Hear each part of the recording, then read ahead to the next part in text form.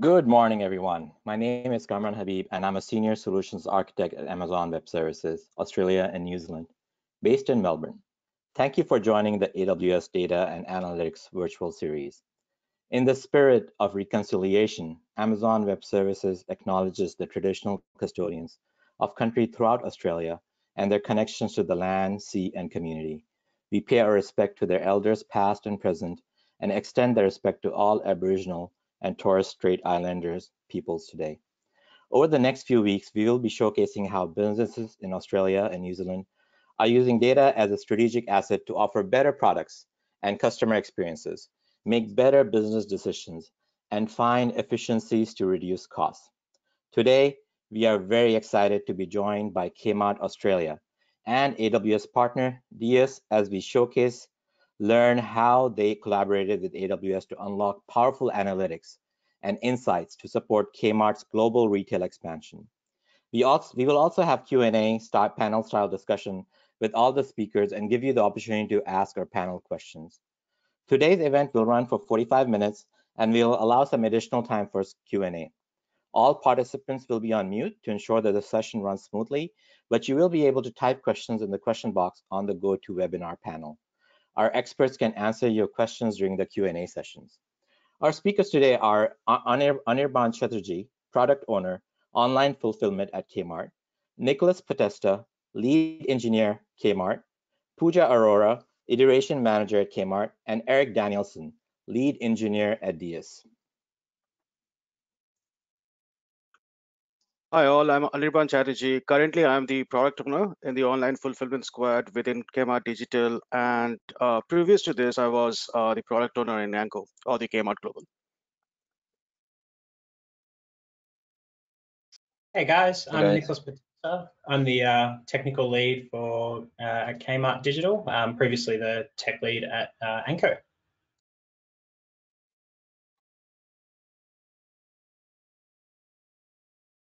Pooja? Hey everyone, I'm Pooja Arora. I'm currently working as an iteration manager with Kmart. Previous to this, I was working as a senior business analyst with ANKO or Kmart Global. Hi guys, my name is Eric. I'm a senior consultant at DiUS and a bit of a jack of all trades. Thank you, everybody. Before we start though today, we will launch a poll questions to the audience just to get some insights from our audience today.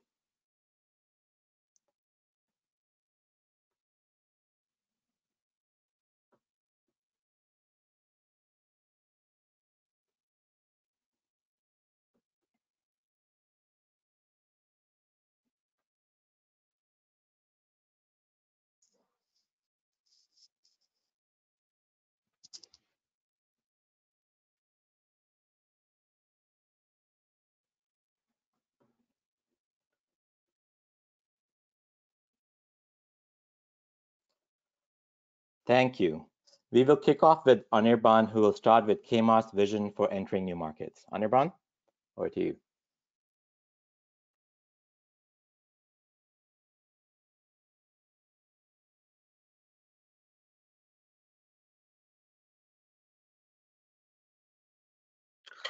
Thanks, Cameron. First, a big thank you to all our audience for joining the webinar and giving me and my colleagues from ANKO and DiUS an opportunity to share our ANKO experience and learnings. It was such a memorable journey.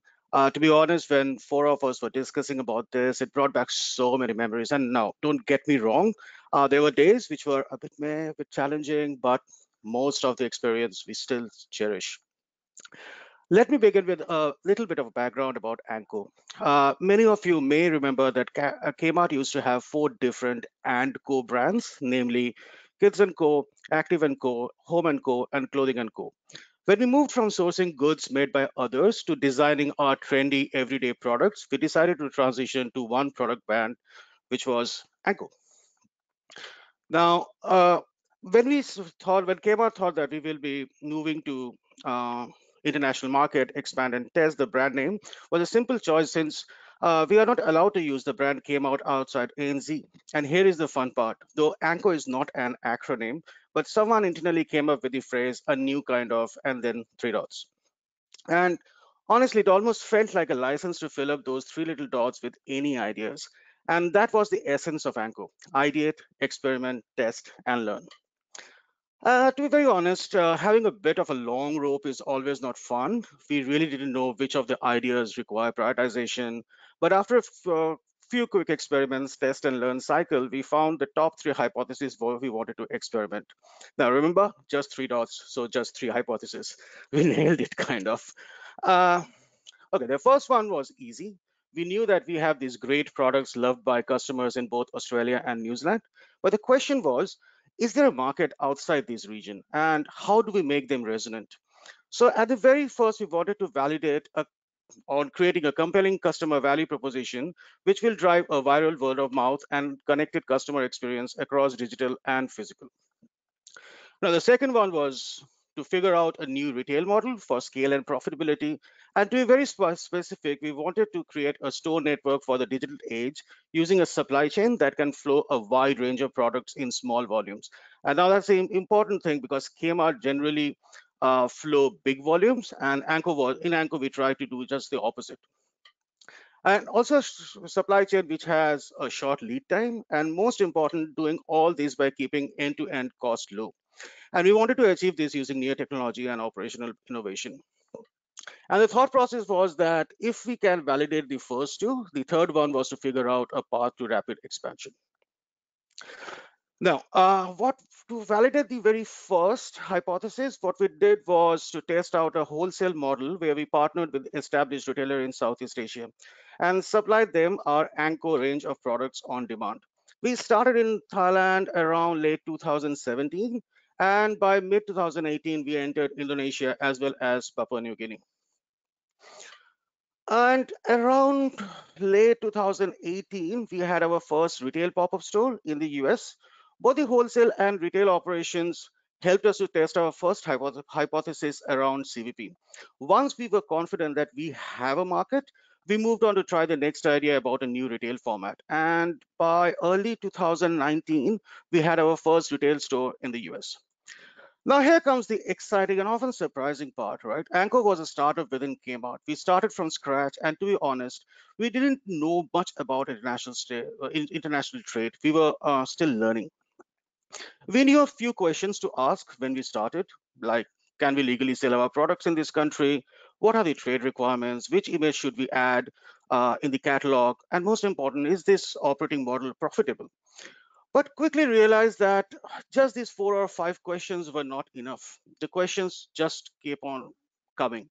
There were more to answer. And quickly, these multiple questions snowballs from signal to absolute noise.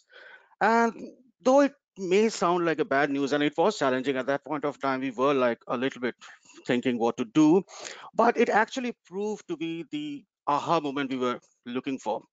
We realized there were too many questions, but not enough answers. And that's because our data was either missing or so fragmented that it was impossible to figure out what's going on. We realized we require a structure and smart way to manage our data and use them intelligently to make business decisions. That was good, but we also know that we have to move fast in a way that is quick but scalable. It was not simple. The biggest challenge was our business model. Since it was so different than Kmart ANZ, it almost ruled out using any Kmart system or data except the most basic ones like product, supply details, etc.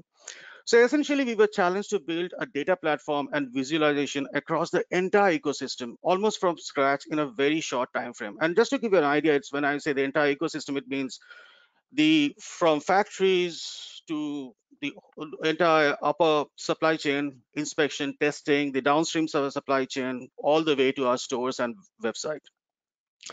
Now, given we were a very small team, we couldn't do it all by ourselves. And that's why we partnered with DiUS, who have the experience and expertise in data and cloud technologies to help us out. Now, how we achieved it and what we learned is what my other colleagues from Kmart and DiUS will cover in the next section. Thanks. Over to you, Eric. Amazing, amazing work, Arnivan. Thanks for those brilliant insights and amazing story. We will hand over to Eric from DiUS, who will provide some technical perspective into Kmart's transformation. Over to you, Eric. Thank you. Now, When we arrived at, so when DiUS arrived at Kmart, we found that the business was already in flight. They'd proven out that the business model could work, and they had one retail partner in Thailand, as Animal mentioned. But it was very manual what was going on. So there wasn't really much technology to support the business at this point. Data was manually kept in a spreadsheet, as many businesses do. You know, everything starts with a spreadsheet. And they had to then keep different types of data, mostly product-related data, for different purposes in one big spreadsheet, as they call their database. And then they would basically share this with many different parties. Say it could be the customer for a catalog, it could be manufacturers to manufacture the products, and it would be customs and shipping partners to get the goods actually shipped. Every time a new order was to be processed, it could take a couple of weeks to 3 weeks to just prepare the data for that order. It sounds crazy, but when you're talking about the number of products Kmart actually has, which is in total close to 100,000 different actual products, and the data that comes with all of that, it's not that strange, I guess. Okay. So the first thing we tried to do was to help out with the very operational aspects of the business at the time. We weren't really trying to do anything smart in the beginning. We just had to learn the business as well. So first thing was basically to try to reduce the lead time that it took to actually prepare the data, but also improve the correctness of the data we were working with, because everything was put together manually and put in a spreadsheet. And when I said the correctness of the data, just to get an idea of how important it actually is, like things that actually happened would be if the documentation that went to customs, say in Thailand, and a container ship was to arrive in a Bangkok harbor, was wrong. There was something missing, or it might be the material description of product, what it's actually made from, was wrong. Thai customs would hold it up, and you weren't able to unload the ship, which would mean that the customer wouldn't get the products on time, and it's costly. So to deal with this, we got as many of the sources as was previously used to prepare the spreadsheet as possible into an S3 bucket, mostly in CSV form, some in Excel.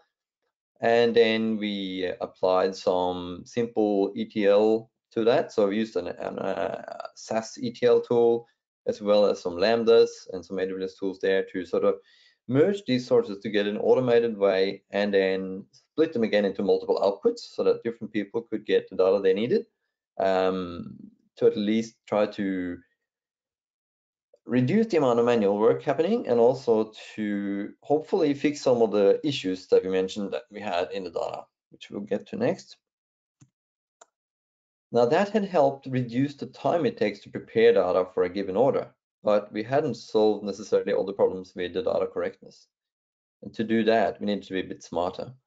So we realized we have to master the data as well. It's not enough to just say, so basically be a data pipe and take data from one source and then push it out to multiple outputs. We wanted to master it. We basically started building services or little applications that would take data from multiple sources. Most of them would still be CSV files and batch files, but some of them started becoming stream sources as well. So as Kmart were modernizing some of their own source systems to produce data in form of events and streams. And we would basically hook up SQS queues to each of these sources. It makes sound strange to use SQS queues for a batch source, but we basically build lambdas to split the files, the batch files, into individual records and then put them on queues. And our services would process them and store them in a relational database. And the way we did this, and specifically talking about our product service here, which is probably the most complicated one, was to store each input source in a separate table in a relational database. And then use rules in code to determine what data points to use from each of these sources. So say the same data points, so say the color of a product or the weight of a product or the materials in the product might exist in multiple sources, but one of them would be a better or more reliable source than another.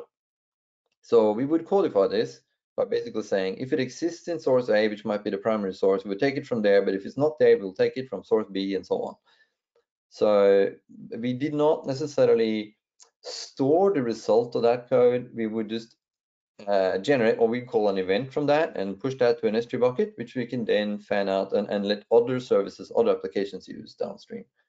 The reason why we didn't want to necessarily store the output is that this allowed us to make changes to the code, changes to the rules, redeploy it, and sort of re-trigger a generation of all events or all events again, and not having to worry about migrating data or anything like that, because the data was basically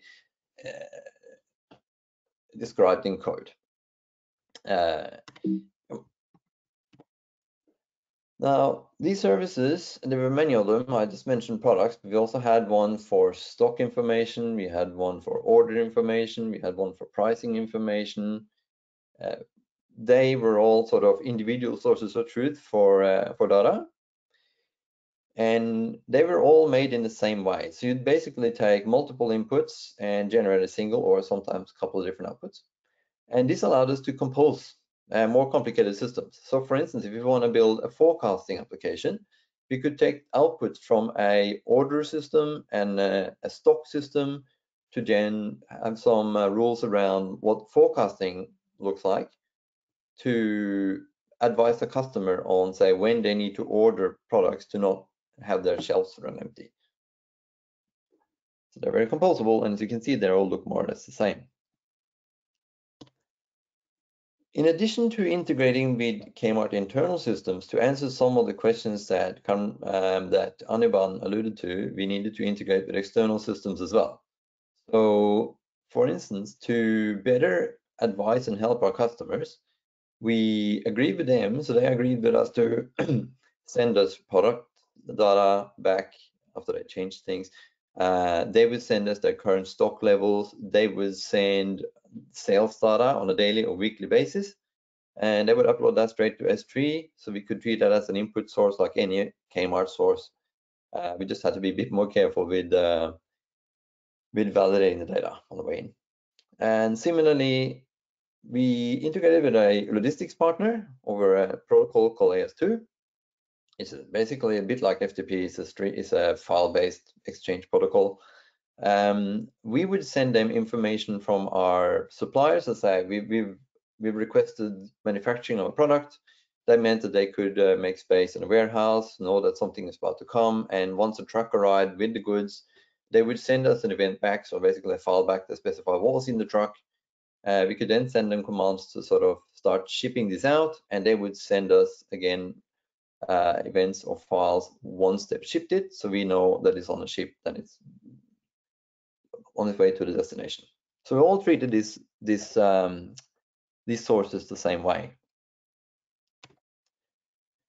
At this point, we've only just started talking about moving data from one point to another, and in the beginning, that's mostly what we did.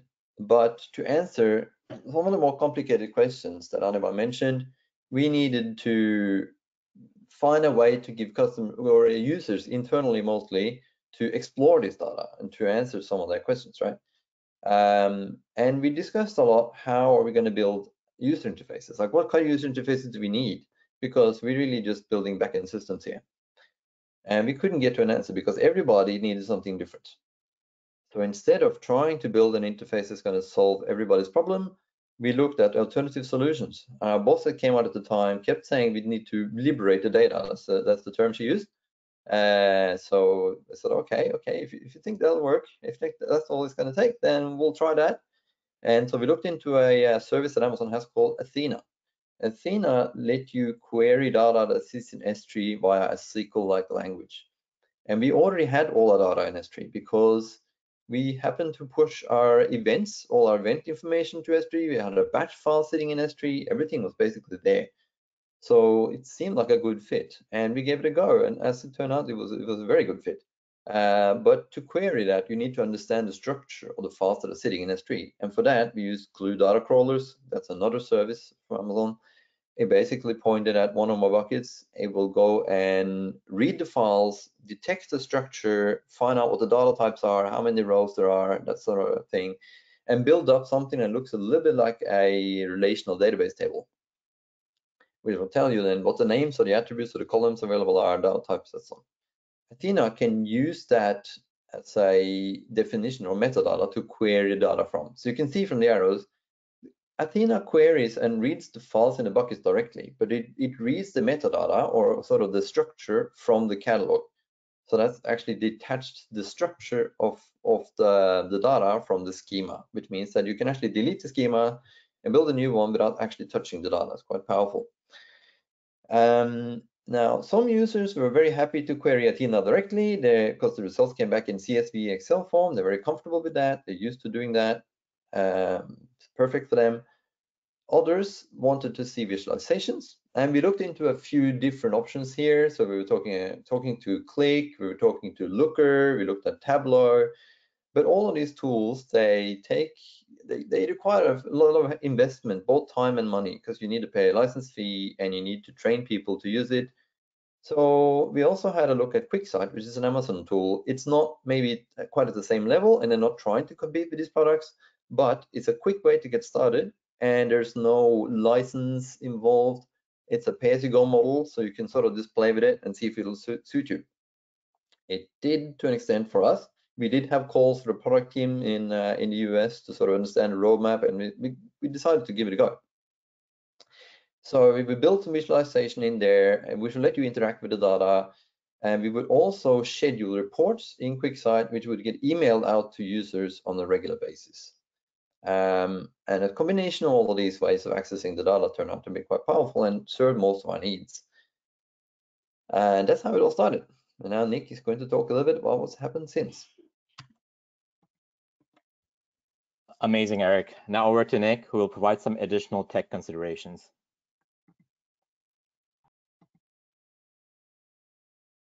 Cool. Thank you. Cool. Thanks. After we were able to, I guess, finally liberate the data, there was a lot of learnings that we took away from the development at ANKO, especially those that we continue to harness while we build out solutions at ANKO, but also building out some of our other next-gen solutions at Kmart. So a lot of these learnings are actually the basis for the tech principles that drive our group's development today. So one thing we learned during our ANKO journey was the importance of dumb pipes between services. So logic within these pipes generally complicates relationships between services, as such the data, which in turn further increases the complexity of our systems. So as Eric explored previously, the output of one data source effectively becomes the input of another, and nothing more. As is evident throughout the entire presentation, data's king around here, and as such, any and all data that is required for a solution needs to be housed and mastered within the solution. We never want to rely on an external store or solutions to house and master the data that we need. So we always avoid implementing technical solutions that don't fit within our context. And the major consideration here being the understanding of the current skill set of the technology at Kmart. So with this, it is worth mentioning a big driver in order to improve the general understanding of a lot of the core AWS tech within Kmart technology was an initiative to get 100% of our tech team AWS certified during the latter half of 2019. We're actually successful in doing so as of December 2019. So this shared understanding and skill set means that we're actually able to continue to explore and leverage a lot of the cloud native tech being explored through these solutions in the presentation. And most importantly, always engineering for now. So we never want to generalize too early. As demonstrated by Eric earlier, a lot of the needs, specifically around the data itself and even more so the presentation of the data. So a prime example of this is the discussions around the requirements for the proposed user interface for this data. And what this means is, more generally, flexibility means complexity, and we never wanted to sacrifice the simplicity of our solutions to allow for flexibility. So I guess onto some of the more specifics of continuing to build out these solutions for scale. So we learned pretty quickly that Athena and QuickSight do tend to require a lot more nuanced approach when working at larger scales, specifically with regard to how larger data sets are structured and partitioned. So as we continue to work with this tech at Kmart, we've learned it pays dividends to get these particular aspects of Athena and QuickSight set up right earlier rather than later, of course. So So with the alternative to being, to begin to migrate towards tech that's more suited for these larger scales, so stuff like Redshift and Kinesis, depending heavily on the use case, of course. Another aspect that quickly becomes very important is very well-defined service boundaries, but specifically within the context of the data. So one thing that becomes quite apparent quite quickly is components that begin to be built to accept many data inputs or sources with an aim to then build larger aggregated data sets create bottlenecks quite quickly. So that well-defined data context, and as such, the service boundary does allow for the ability to continue to scale much quicker and much more easily. So an example, obviously, is pushing aggregated data between services to allow for this. As with the solutioning explored so far, so cloud native and serverless tech are always the preference when it comes to building these solutions. So the less infrastructure to worry about generally is better. As long as the infrastructure is well designed, let AWS worry about scaling it. So this becomes very apparent via our heavy use of native S3, SNS, SQS fan-out mechanisms. So as we explored with Eric, they're super powerful. They scale quite well, and they're super simple to set up. So a big consideration at scale is the question around observability becoming more and more apparent. So we need to ensure that we're able to continue to answer these questions with our data at all times. So solving for this, we actually continue to utilize a lot of our tech learnings and principles to implement a very similar pattern approach to increase the observability of our platform. So this includes the use of internal tooling such as AWS X-Ray, but also continuing on from my previous point, we heavily leverage native AWS fan-out to provide observability data, just like any other piece of data as part of our platform to observability providers. So following on from the success with our sort of composable building blocks that we explored with Eric in the previous slides, we were able to begin deriving and delivering more and more complex business requirements via some relatively simple implementations at scale. So a lot of the outputs of these previous building blocks essentially become starting points to begin gluing and mastering aggregated data in newly composed sets of services. So as an example, one of the questions that arose later in the ANKO journey was, can we get all product data for an image of a product? And to answer this question, we took our learnings and we applied it to our approach to building out a content management adapter system. So the aim of the solution was to provide an automated interface for data-enriched content into the CMS system. So this includes data tied to the multimedia asset provided in marketing content and photos. So as an aside, the diagram on the slide has been cut down a little bit for simplicity's sake, but what I'm hoping to illustrate is that we were able to very quickly answer these complex questions and realize value out of the data catalog by leveraging the product data via an existing approach to data fan-out. So we began to fan out all of our product data into an Elasticsearch instance, which we could then utilize to pull out data on demand in a pretty performant manner. So this then allowed for a completely automated data entry into our CMS, with a user only really required to include known product identifiers included in the provided asset. So effectively, our solution would create the asset alongside the required attributes. So this is data such as product names, styles, colors, materials, all that sort of stuff. Included a generated thumbnail for higher res images. So we could then begin to leverage further metadata by ingesting these product data outputs and running provided stock images through something like Amazon recognition to then pull image metadata out and ingest it as appropriate. So we actually experimented with including this in our CMS integration to answer some complex questions like, is a particular image usable in certain markets due to licensing a model's likeness? So in this example, to answer this question, if recognition was able to recognize a human face, we could begin to automatically flag any images that might not be usable in certain markets.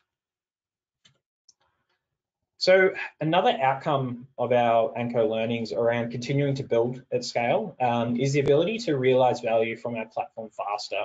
So the big takeaway here is to allow our delivery practices to also scale with the solution. It's not just a technology problem. So the first part of this is to ensure piecemeal delivery. Pooja will explore this a little bit further with you guys later on, but the major takeaway from a technology standpoint, however, is it requires buy-in from the whole team, not just developers. And it's something that we continue to finesse at Kmart. So one of the ways we allow for the ability to deliver faster via a piecemeal approach is building out of our internal tools. So specifically through templated infrastructure and code, we learned quite quickly anytime that a pattern emerges within an approach to delivery, automating the generation of the template to begin with pays dividends a lot later. So it's important to allow time for this during the technical delivery of the solution. So some examples of this include, generated sample services. So once templated, developers can actually generate boilerplate code and add remove what's needed on the fly. And with that, new patterns for data delivery creates a basis for new templates. So the more patterns that are identified and covered, the faster developers can hit the ground running as these new services are required. Another one is generated infrastructure templates. So as developers sort of whiteboard technical solutions, patterns begin to emerge quite quickly, and as explored throughout the previous slides. So these patterns begin to dictate how we template out our solutions further. And as explored previously, leveraging native fan out is very common within the group. So building out templates to allow for these common patterns means we can begin to deliver them, again and again, faster and faster. Finally, templating the delivery of how we create new internal projects, so libraries and other components to further aid our solutions. So I guess an example of this in action is involves how we surface the data to the appropriate people. Bringing the data to the people. So this involves specifically building out infrastructure and service code to push messages directly to groups via Slack. So an example of this at ANKO is, as sales orders are raised by customers, we're actually able to package them up and simply push them out directly to users and teams via Slack. By templating out the supporting infrastructure as well as the service patterns themselves, utilizing this approach across data sets becomes easier, and it's a lot faster than move that into production. So to sum up from a technical perspective, a lot of the learnings that came out of the ANKO journey kind of are as follows. So ensuring the team sticks with what works while liberating the data appropriately. So these almost act as guardrails to ensure data is able to continue to be liberated. The context of the data is very important at scale, so especially when considering service boundaries. So trying to aggregate too many data inputs in one place can get very, very messy. Cloud native fan out is super powerful, super simple, scales really well. And once those basic data building blocks are in place, this enables the ability to answer more and more complicated questions. So with that as well, identifying those patterns early. So not just from a tech point of view, this includes the delivery practices themselves. So the important thing here is it requires buy-in from the whole team. It's not the sole responsibility of one particular role.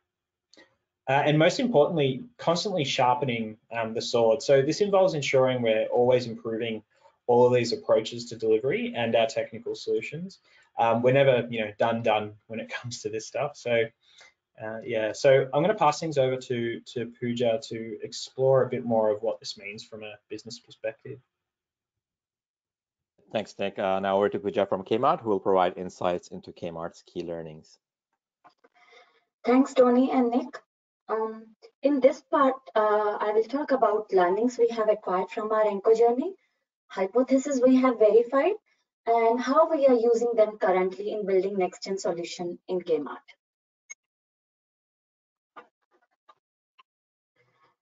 So as Anirban mentioned earlier, when we started this journey, we had many unanswered questions and many hypotheses to verify. We also wanted to identify the right approach. Well, in short, we were not sure about the direction. So we started consuming data from multiple systems, which include product data, vendor data, supply chain lead time, cost of product, international trade, and the list continues. All this data was coming through various systems and wasn't even uniform. So the first and foremost step was to build single source of truth to make right decisions. And as explained by Eric and Nick in the text section, that we started consuming and skimming data to build an ecosystem that eventually became our backbone to expand into different countries. So that single source of truth enabled us to start a wholesale business in Asia, retail stores in US, along with our e-commerce platform. It was only because of data we could identify optimum supply chain, product cost, and compliance. Talking about compliance, data empowered us to create an automated compliance solution, which generated compliance rating for different countries based on material, department, vendor across all the products we wanted to range. Not only this, we also wanted images along with product data to be used on our e-com platform in US. By figuring out the way to surface it, we identified that Kmart doesn't have a repository to have controlled access to content. So we use CMS, which was a strategic enabler for personalization, providing real-time access to approved images, along with all other product data, which includes SKU, product name, color, style, family tree. As Nick described, since we mastered our data, we were able to auto-tag all this information pretty smoothly, including a generated thumbnail for our high-res images. By doing all this, we were able to validate our first hypothesis, which was to create a compelling customer value proposition, which drives a viral word of mouth, and creating a connected customer experience across digital and physical. But the cherry on the cake was CMS being absorbed by Kmart, and all our digital assets now flow directly from studios, auto-labeled with all product-specific info, which helped in saving approximately 800 hours of effort for merch team and also generating additional 40% content at the same cost. We have done experiment with visual search as well, and data plus cloud enabled us to have a swift and accurate response, which we may leverage later on Kmart digital platforms. The second high priority hypothesis was to test a new retail model for scalability and profitability. Data along with cloud aided us to establish wholesale and retail business internationally. The next thing we wanted to verify was a different retail model. So we experimented with small store format retail stores in US. Basically, it is a smaller footprint store with a curated range focused to a specific demography, which use hub and spoke model for fulfillment. Smaller store format is more cost effective because rent is low, and focused range reduces the chances of markdown clearance. Limited range doesn't stop customer from buying online, but presented products in a more attractive way. We took away that learning from ANKO and opened a couple of K-Hub stores in Victoria recently. So the confluence of data and cloud enabled us to validate our assumptions in an impeccable manner. But it wouldn't have been possible without our ways of working principles, and Nick also touched upon this. The first and foremost learning we derived from ANKO and which we are still following in Kmart is about loose coupling. We needed data from multiple systems and in real time. Hence, we pioneered with microservice-based architecture within Kmart. The idea was to chop any business problem smaller, build iteratively, and deliver value continuously, which ties back to a couple of things mentioned in text solution. That is, do not over-engineer, focus on current problem, or build for now, and never generalize too early. I can say the essence was to keep it simple. And the last one, but my favorite one, was fail early, fail often. And I cannot emphasize more on sticking to this principle because it keeps us focused by minimizing waste and pivoting quickly. The intention was to maximize the work not done and prioritize ruthlessly to realize value faster. And now, before passing it on, I would like to thank you, all of you, for joining this webinar. It was great to share our experience and learnings with you. Kamran, over to you. Thank you, Pooja. Awesome stuff. So, so the work DiUS did at Kmart is a great example of leveraging an event-driven architecture approach to help businesses get the data where it needs it most. Our partner DiUS would like to offer a 2-hour Discover workshop with your product team to find out how this can help you.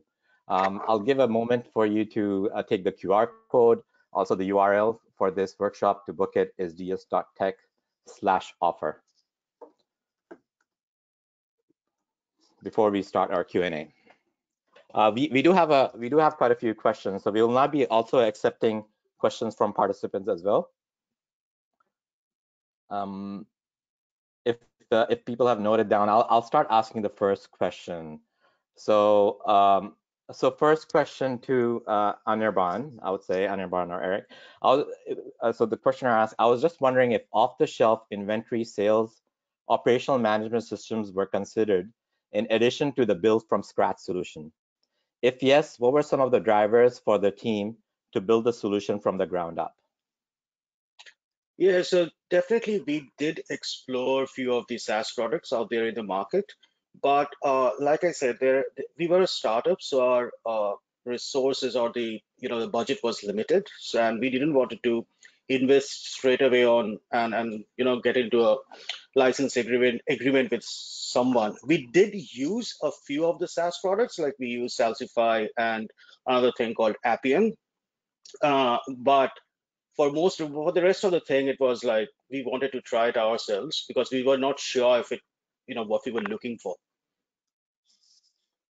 Okay, thank you, Anirban. Next question is for Eric. What did you mean by data described in code? Yeah, so it's more about the rules, I guess. Instead of having a database schema that describes the structure of the data, we would do the same, but say it is described in a DSL, so a domain-specific language, which I almost have to show an example of to really explain, but we're describing the structure as we're pushing it up, as we're, say if you want to generate, in most of the cases, we're generating JSON data, and we're just describing the structure of the JSON payload in code as we're pushing it out as an event. You don't necessarily store it. So if we find that we need to change some of the rules we're using to generate that JSON, we would just update the code and just push it again, new structure, just goes to S3. Thank you, Eric. Next question for Nick. How does Kmart security team look for insights into this brave cloud world? Yeah, good question. So they're actually very, very supportive of the journey into the cloud, but also the driver to get everyone certified was also a big help there in terms of getting them sort of self-motivating and getting them also involved. So they almost sort of answer a lot of those questions themselves. And yeah, I mean, they took quite well to it because I think they understood that we could leverage a lot of those cloud technologies to do what we needed to do in a way that was quite easy to support in production. All right, thank you. Pooja, a question for you. Is there a roadmap to connect customer consumer data with the product data? Once we started, there were a lot of roadmaps, to be honest. But yes, as we go on with our journey, we kind of connected those dots to create our roadmap. All right, some more technical question. I'll ask Eric based on your presentation. Could you elaborate on the Docker-based service in relation to the data processing that it provided? Yeah, so the first, it was quite simple. It's just listening to multiple queues. Each queue basically is an input source, and it would take whatever's coming in on that to store in a table, separate table. And then anytime any of those sources would change, we would, as previously mentioned, we would basically query all of the tables and then in rules in code specify what to pick from each of these sources to generate a new output. So any input from any change from any of the inputs would generate a new event on the way out, basically. The services weren't typically very complicated. They were literally describing which source to use for what type of information. We did have some that were a little bit more complicated. For instance, there were codified rules for what we need in order to sell the product in a particular market. So the needs in Thailand and the needs in Indonesia and the US are different because customs are looking for different information. So we'd had that codified in. So for instance, say, unless we have all the information, say that we know the material is not going to be bamboo, for instance, then if it is bamboo, we know we're not going to sell it in Thailand, as an example. We had some of that encodified as well, so we sort of give them a rating. If we can't sell this in the US, we can. We can't sell this in Thailand, we can. That's basically what the services did. They didn't typically have a lot of terms of APIs. They were mostly data in, data out type applications. Okay. Next question for Nick. Could you elaborate on the issues you experienced regarding data partitioning in Athena? Yeah, sure. Yeah, basically, once your data sets get quite large, specifically when you're working with Athena, it's very much like an RDMS. You need to start thinking about how to actually partition that data. Given that it operates in a similar way, effectively, once you almost hit this sort of point of diminishing returns, where you've got to start to think about, well, how do I need to begin to partition these almost flat files, if you will, to be able to query them in a more performant manner. Much like Eric alluded to in his slide, effectively it reads the data out of the bucket with the structure coming from Glue in our particular implementation. Where that sort of partitioning comes into it is when, again, you hit a certain scale, I guess, where you've got a large amount of data, whether it's in a single file or multiple files, that you're now sort of parsing. And yeah, it's setting up that partitioning earlier is what starts to pay dividends. I think Eric's got a follow up too. Yeah, so in some cases it's quite easy to do that partitioning, especially if the data can somehow be split into time. So for instance, if you have sales data or anything that is temporal in nature, so you sort of can split it into months, years, months, days, that sort of thing. What Athena lets you do then is in your where clause specify, say it's for this year, this month, this day, and it will only look at the data that sits in a folder that matches that time period.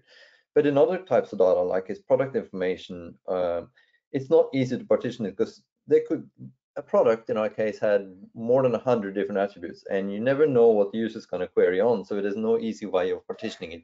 It really does depend on the nature of the data. All right, thank you both. Eric, and I would say this is for both Eric and Nick. With external integrations, did you face challenges, pushbacks? And how did you assuage the partners about risks, IP, and sharing valuable retail data? And along the same lines, how do you ensure privacy and security of customers, data privacy and security of customers? Yeah. So the first question they all asked was, where's your FTP server? That was pretty much all of them. And this was before Amazon supported FTP for S3. So this was a bit earlier than that. In hindsight, it would have probably been quicker for us to build an FTP server, to be perfectly honest, because it took them a while sometimes to do it. None of them said we're not going to do it. And maybe it's a cultural thing, I don't know. But none of them said we won't do it. It just took a very long time sometimes to get them to get the data uploaded. We split it in such a way that each third party had its own bucket, and they only had permissions to write and read. They didn't have permissions to delete, and they couldn't see each other's data, so they would control that with roles. So they weren't basically, there was no danger there, I don't think, but yes, it was painful to get them to do it. And now, at least if I was going to do it again, I'd probably use the FTP for S3 function straight away. Okay. And I think, Nick, for you, how do you ensure data privacy and security of customers from a Kmart perspective? Yeah. So as you probably saw in a lot of the sort of boxes with arrows, a lot of our approach to passing data is sort of that tell, don't ask approach. And obviously, the first step there is encrypt where appropriate, of course. And a lot of the serverless messaging supports that, which is great. But in terms of then, once with that tell, don't ask approach where you're pushing, data between services, if say a downstream service doesn't actually need that data, we start to look at things like, well, maybe we provide an output or a boundary on that service that doesn't include that data. I mean, if it's not needed, don't share it, right? But the approach was, as soon as it was private, stuff that we need to be careful with, encrypt, and only, I guess, store and pass around what's actually needed. Was to sum it up. But we could rabbit hole pretty quickly in terms of what we were doing to protect privacy. Nick, I'll keep you on. There's another question for you. Could you highlight how data reprocessing and recovery steps are performed? Example, did you have a partial ingestion, and how did you treat such data processing issues, especially when using SNS as a trigger? Yeah, good question. The way, so you would have noticed a lot of the data, especially in a lot of the original services, it was actually stored in S3. And effectively what we would do, so in the case of that service, that product service that Eric was alluding to, effectively because we stored the transaction history of the sources, we could effectively rebuild that on the fly. So it was literally just a matter of, pick the file up, drop it back in again, or even we even set up endpoints in the service to do that internally, so it would actually automate that process for you. Effectively, what would then happen as we progress, we realized, where we didn't need those that history, we could actually just store snapshots of the data and pull it out as we need it. So in terms of that recovery process, it was effectively, again, just pick the file up, drop it, and the whole thing would trigger again. Yeah, I think Eric's got a follow up too. Yeah, I forgot to mention actually that we never mutated any of the records in our services. We just created new versions. So that allowed us to also delete a version and go back to the previous if we needed to. So we basically had history, as Nick said. Okay. Eric, a further question for you. In relation to the analytics, did you consider Redshift Spectrum, as you stated, no data warehouse? Was there a business driver or technology driver that assisted the decision? Yes, we did look at Redshift. We also looked at Snowflake or Snowball. Was it Snowflake? I can't remember Snowflake. Anyway, and the thing was, we already had our data in S3, so we sort of gave Athena a go first because it was the quickest way to do it. And one thing we probably didn't emphasize enough is that we're trying to do this with a business in flight, and sometimes they need a solution very quickly, which meant that we had to go with what we could do quickly as well.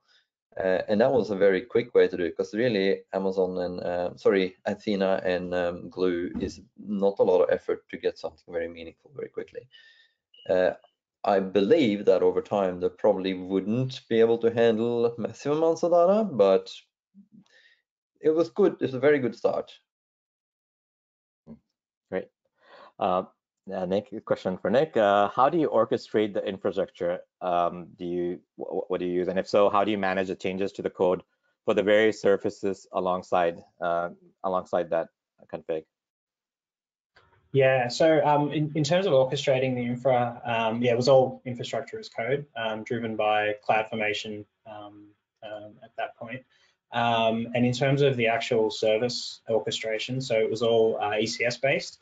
Mainly just came down to cost, and a lot of our services were quite simple. So they were quite small. All the containerized workloads were very manageable, small. We didn't need anything too complicated. So it's sort of Kubernetes was not really on our radar. We did look at it, but it wasn't something that we were too interested in.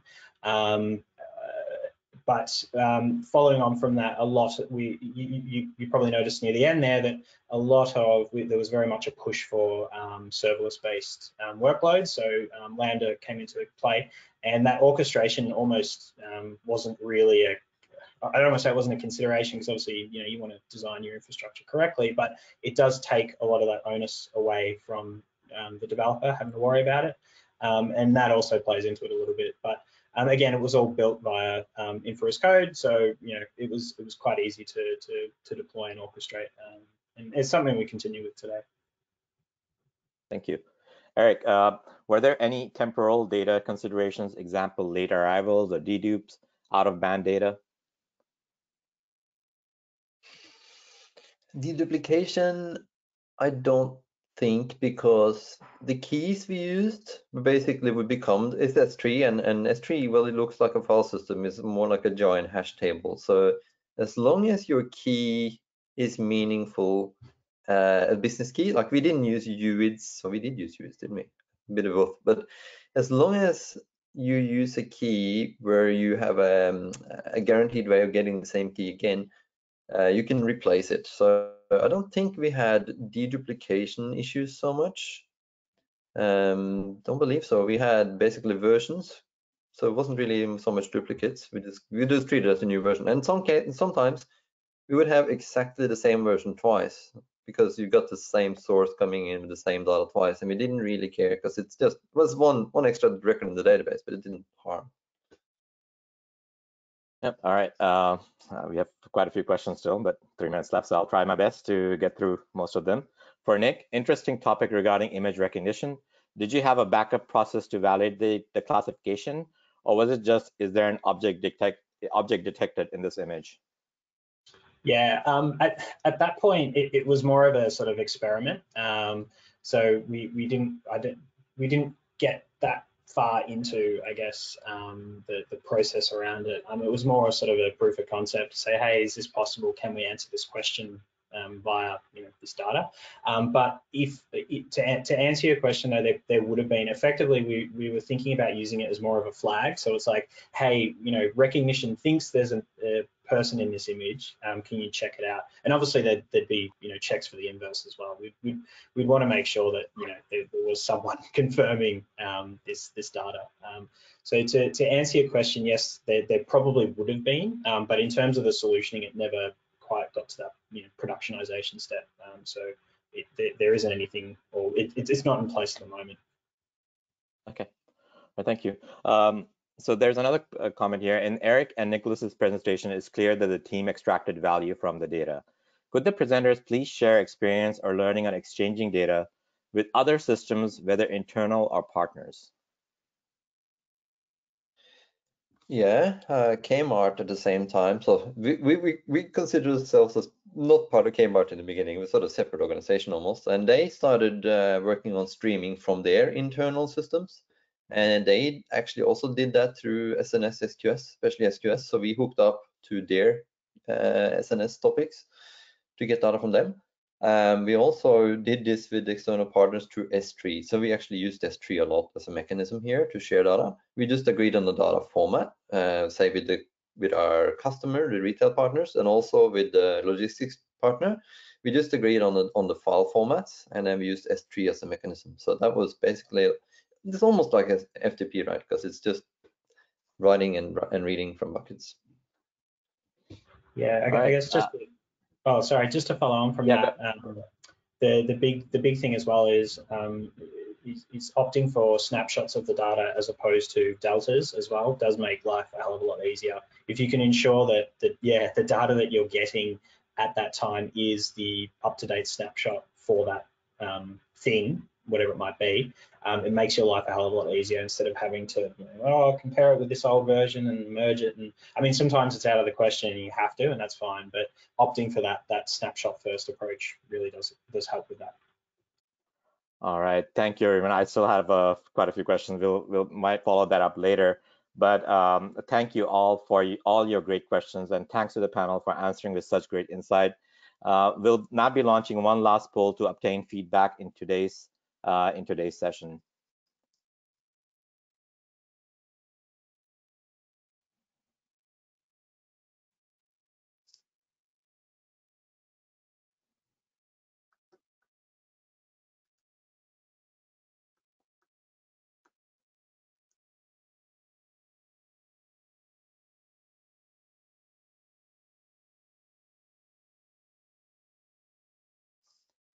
Thanks to everyone for joining us today. We hope you got the insights you need to drive innovation within your business. We will send a recording of today's session in the next few business days. We look forward to seeing you at future events as well.